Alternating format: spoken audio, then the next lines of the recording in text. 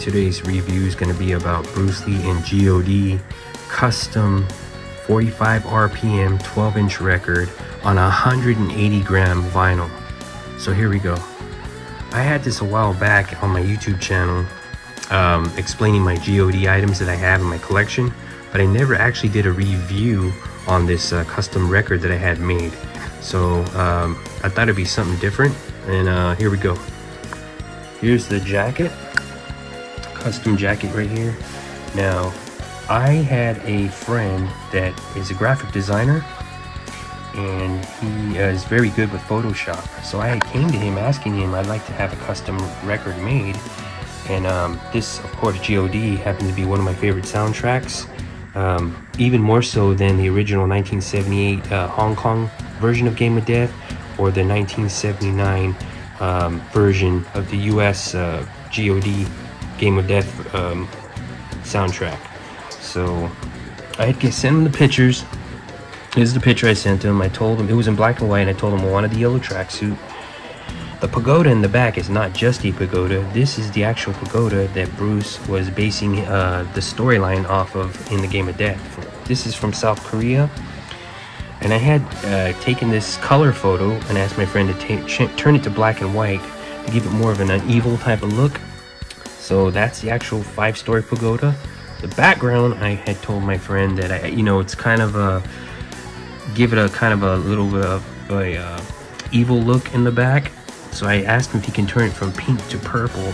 He did just that, and then I gave him the title right here, which were these.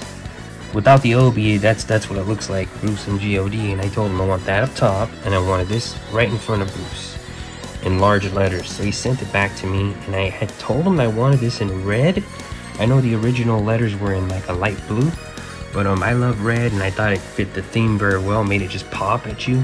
So here, when he sent me back the picture of that jacket, I was just blown away. I said, this is exactly what I pictured. I didn't think it would come out exactly like how I pictured it, but so yeah, that's how that came out. I'm gonna flip it back over on the back side, and this right here is the back of the jacket. Now I sent him this photo right here. It was in black and white once again, had him colored. This right here is actually from the inside of the sampler CD, and I wanted this as the back cover.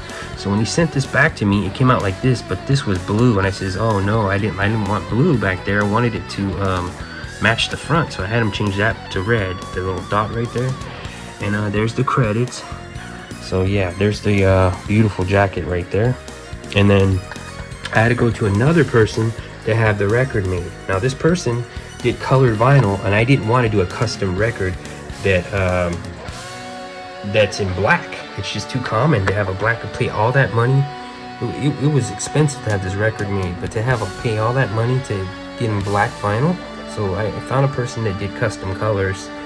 You had to kind of mix and match your colors, and I mixed to this yellowish color right here that resembled a tracksuit. And so they made that for me, but my friend actually helped me make the label too. So I sent him the template for the label, and there's the tracks. I actually took the tracks from the CD sampler because there's 6 tracks on here, and I couldn't find anyone that would do a full soundtrack on vinyl and have color. So they were usually maximum 8 tracks.